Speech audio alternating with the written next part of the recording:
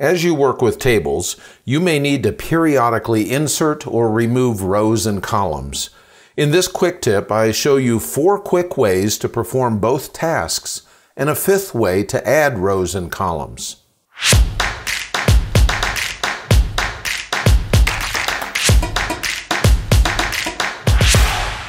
Let's look at 5 different ways that you can add and remove rows and columns from your tables.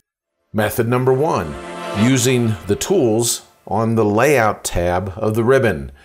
I'm going to click within this table right here, which makes the Layout tab of the ribbon available.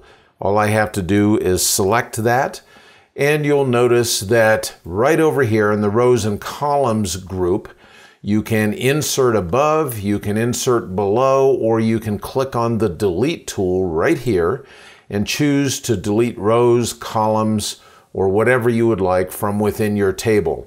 That's method number 1. Method number 2 starts with selecting the row or column. I'm going to go ahead and select this row right in here, and you can see that when I do that, there is a quick menu of options that appears at the top of where I inserted that row. And I can choose Insert Above, or I can choose to insert below, or I can choose the Delete tools within this menu in order to add or to delete that row. The same thing works if I go ahead and I select a column. You can see that it appears just the same when I selected that column.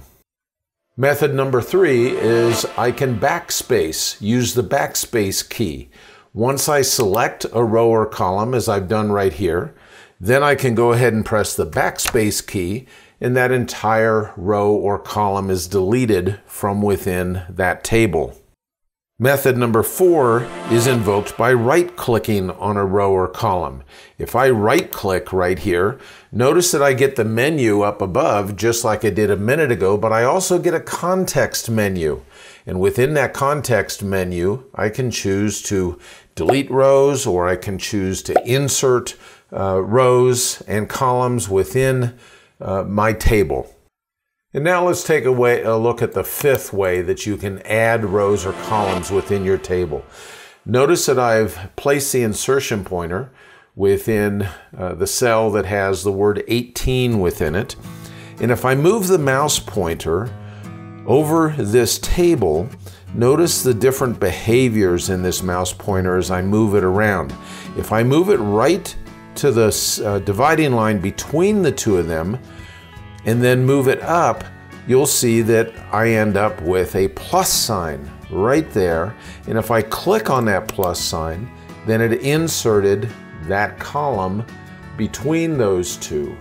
I can do the same thing with rows. All I have to do is keep moving it to the left, right between these two, and I get that plus sign again. Now some people, I need to tell you, don't like this method of inserting rows and columns, even though it is very handy. If you don't like it, it's the one single method that you can turn off within Word entirely. All you need to do is go and display the Word Options dialog box, and then at the left side of the dialog box, choose Advanced. Scroll down just a little bit, and you'll see a section that says Display. Right down here in this Display section, you see an option that says Show Pop-up Buttons for adding rows and columns in tables. If you turn that off, then this 5th method of adding rows and columns will not be available within your use of Word. It's entirely up to you whether you like that option or not, but you can delete it if you want to. There you have it. 5 methods to insert rows and columns and 4 methods to delete them.